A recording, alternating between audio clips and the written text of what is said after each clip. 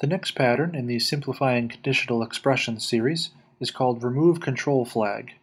The motivation here is that you have a variable that's acting as a control flag for a series of Boolean expressions, and you should use a break or return statement instead.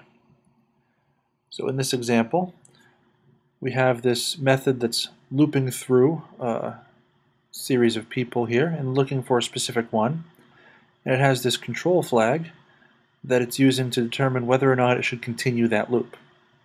Well, for minor performance reasons here, we should at least try to exit this loop, because let's say we had this list of 1,000,000 people that came through and we found this person within the first 5 or 10 of them, then we would have nearly 1,000,000 tests of a control flag that we don't really need. But even more to the point, we can make the code a little bit more readable than this, and we don't need this variable at all.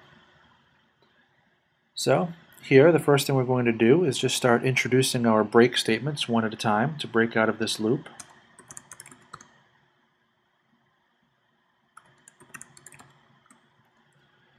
This would be an opportune time to rerun all our tests, make sure we didn't break anything in the code. And now we simply remove all references to the control flag itself.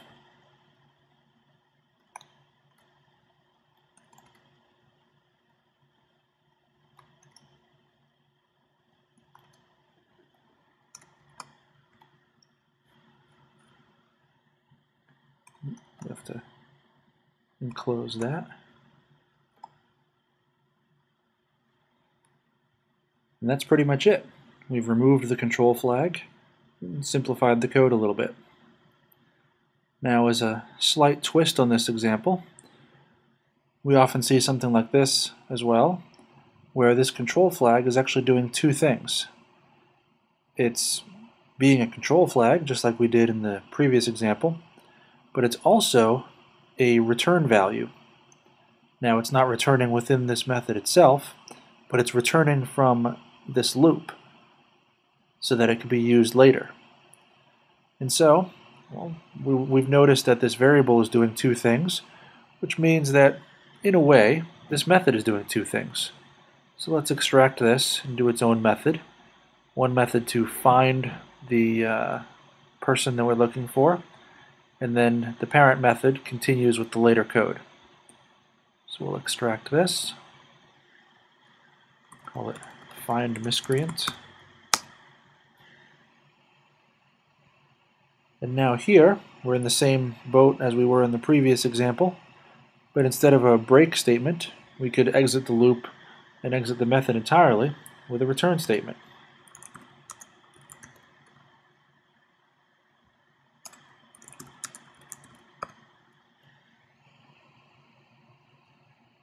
So now we don't really need this control flag anymore.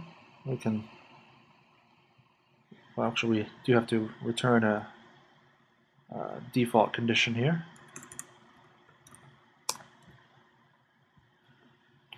We don't need this control flag at this point.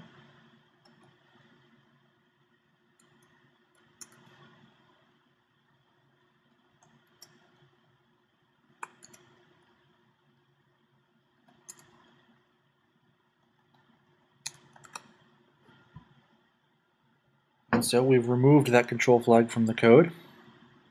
And now we could probably simplify this a little bit more, maybe put it all into one line. Not part of the pattern, just a matter of personal preference. Some people may also prefer the former. It's up to whatever the team wants to do. But that's pretty much it for the remove control flag pattern. Thanks for watching.